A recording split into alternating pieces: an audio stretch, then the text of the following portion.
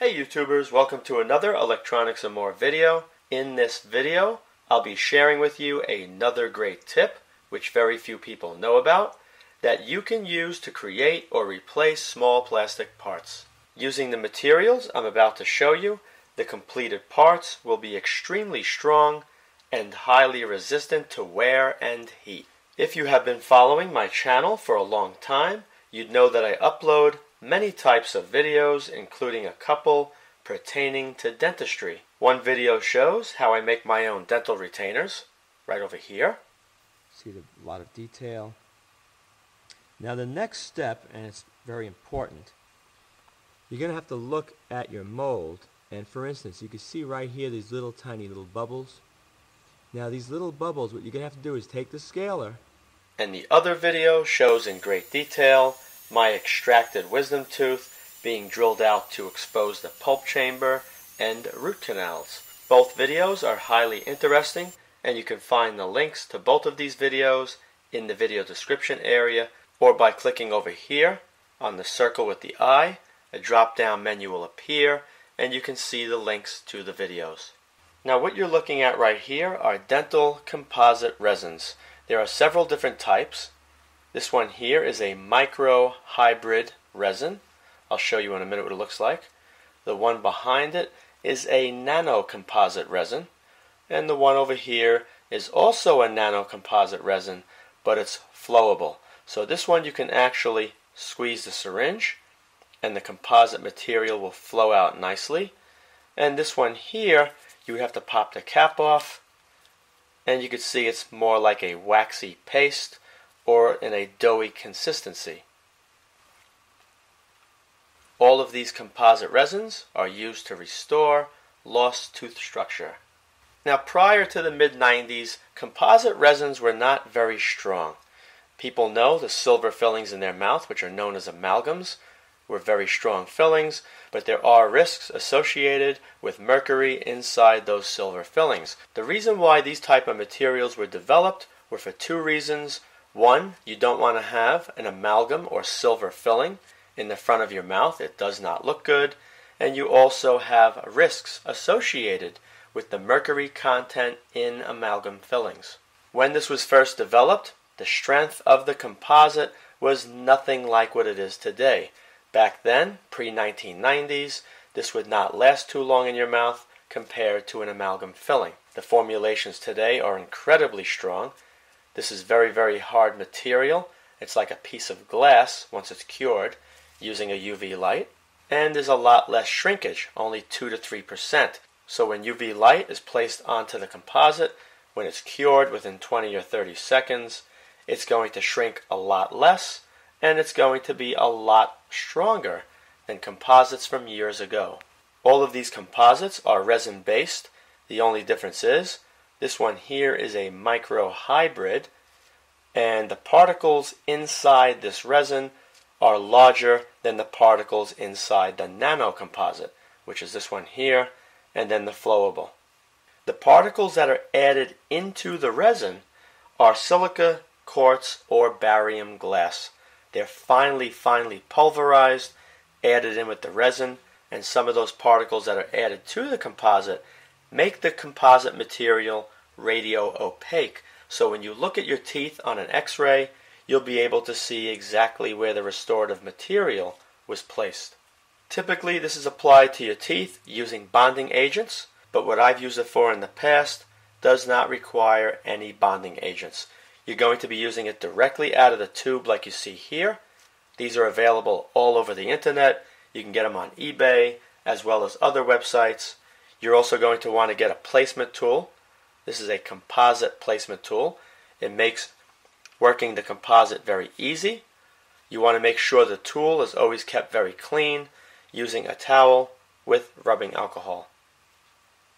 The UV light is not necessary because this will cure in direct sunlight. Once you open up this tube, take a small amount out of the tube,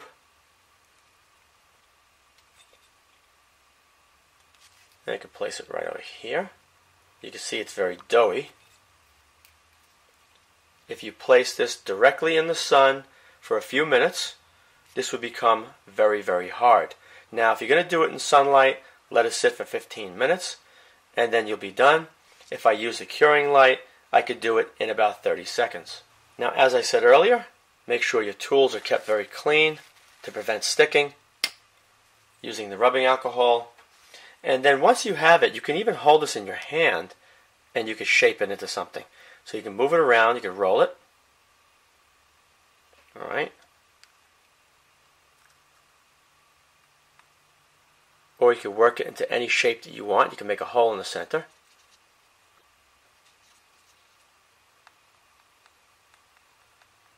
So if you had to make a particular piece of plastic to replace something, you could do it no problem at all using the composite that is not flowable, which comes inside these tubes.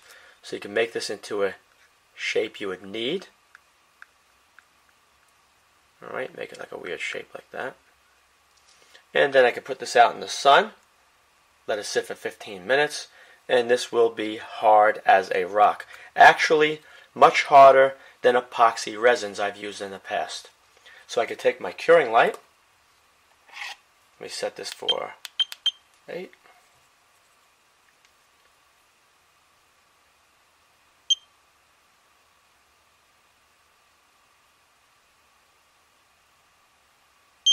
This requires 30 seconds, so I'm going to do it again. That'll make 16 seconds when it's done. Now up to 24.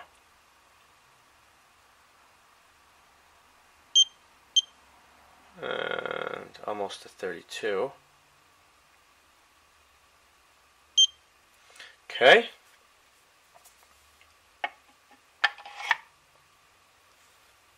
This will pop off here very easily now.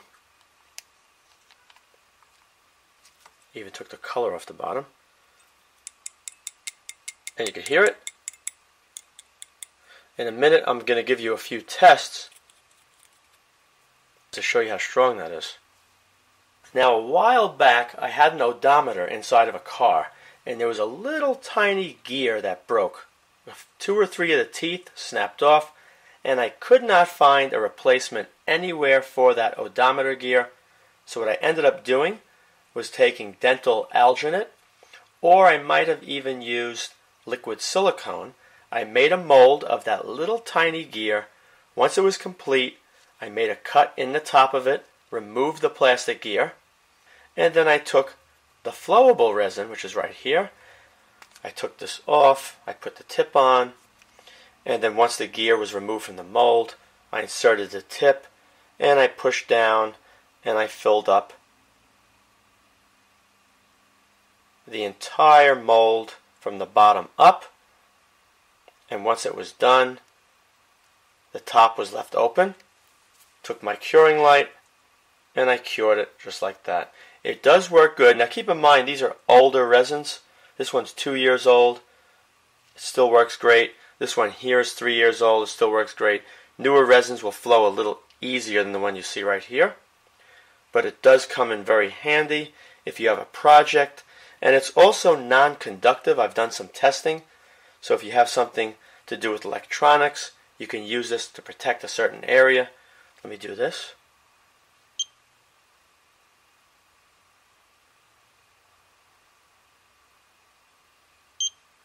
Do it again.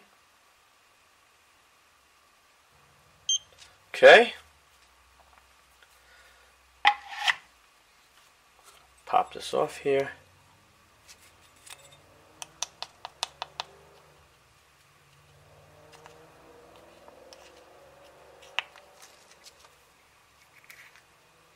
And you can see that resin.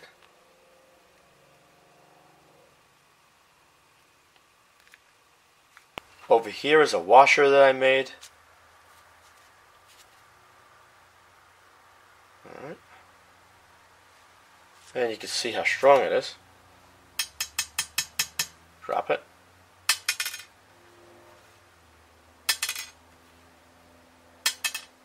Pretty cool stuff. The uses are endless, only limited by your skill. Whatever you can make, you'll be able to harden it right up and have a nice finished product.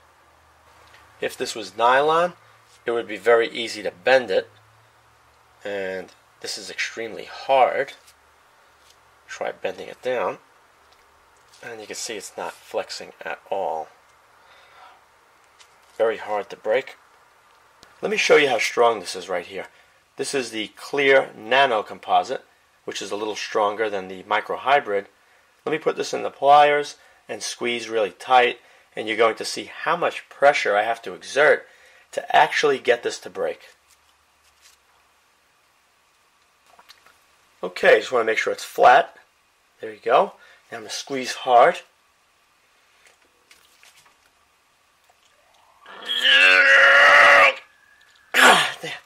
And I kept squeezing, and as you can see, it didn't break. Let me do it again. Just to show you how strong this is and why it works so well in your mouth. Finally! That was a lot of pressure to get it to break, and you can see it looks just like crushed glass. So it's really, really strong stuff. Now take a look at this one right here. This one is the A1. Look at how thin that is. Alright? It's around 1.5 millimeters. Now if this was epoxy resin, this would be very easy to snap. Now I'm going to try and do it by hand. Watch how much pressure it takes for me to get this to break. Now I'm going to try and bend it back hard. Very, very strong. I can't get it to break. And you can hear it. Let me tip this back a little bit. Sounds like glass. I could probably get it to break if I grab the pliers and snap it. There it goes, finally. But it is pretty tough stuff. Using a dental composite bonding agent, you can apply it to a ceramic item which has a chip, and then you can also repair it using these composites. I hope you enjoyed this video. If you did, please rate it a thumbs up, subscribe, and post links to this video on other websites and blogs. Also be sure to check out my video playlist as well. Thank you very much for watching.